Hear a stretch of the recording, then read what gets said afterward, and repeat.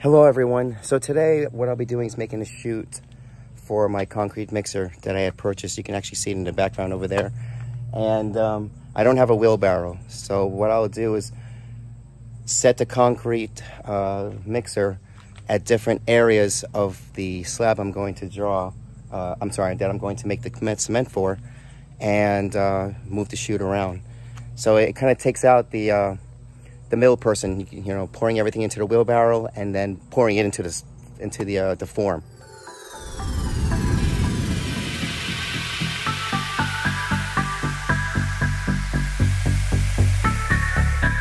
What I purchased from Lowe's is this 2x4, and it's not really a thick piece of plywood. It's fairly thin, and initially what I was going to do is just kind of curve it, you know, cut the plywood and then just make it into more of a thinner chute. But I'm actually just going to leave it as it is, and then get a 2x4 and then place it on both sides and then support it from the bottom.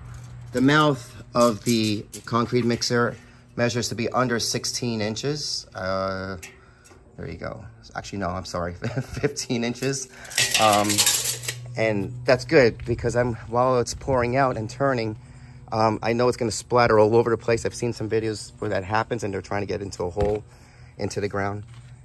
So hopefully this works. So here is my 4x4. It is not pressure treated, and I'm going to cut it halfway, so I'll have 4 feet on both sides.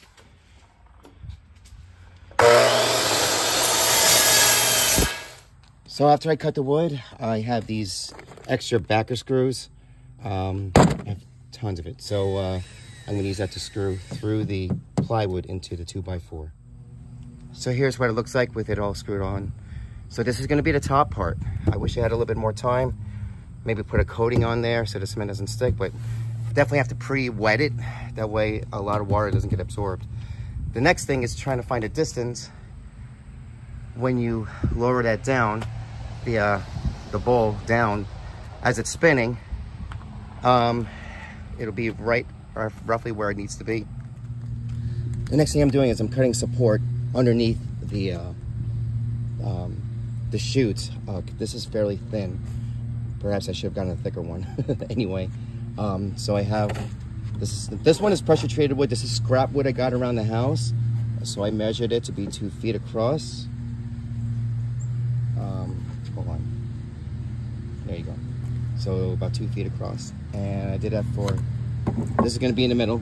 Again, this is just a scrap from the form that I made. So that's going to go there. And then this one's going to go down at the end. Before I'm going to cut this, but before I do that, I do have to make feet for it because I'm going to tack it in, put the screw in from here going out to the other side. Okay.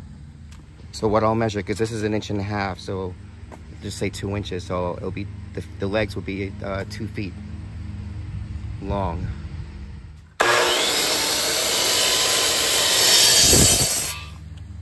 So here again is the support, and then this is the legs. All right, I'm going to be using these screws. These are actually multi-purpose, and they measure about 3 1/4. So it's long enough to actually, when you screw through, when you screw through, it's going to have a good bite. Okay. Now I didn't show it, but I did cut some braces for it to keep it from wobbling left to right because 80 pounds of concrete will be going over it. So after I drilled those holes, it went right into the legs, as you can tell, right there. And so this is what it's going to look like. I still have to put legs on there. I don't know if I'm going to do a right angle. I might, depending on how it is. But this is perfect because if you can drag it more, so, and you still have more room to push against it. I just need to put feet down there, and then we are good to go. So here I am. I'm just drilling pre-drilling the legs right into the chute itself. Now the height on that is just enough to get over the forms, which is 2x6 above ground. And I'll do that on both sides. So here is the final product. It weighs about 15 pounds unwet. Remember, you want to pre-wet it before you start using it because the water will be absorbed. and should be able to move it around the form. Okay, so everything is tied down, and I wish this was a little bit further out, but that's okay. And it's better than just dropping it closer by, and we'll be able to work it out.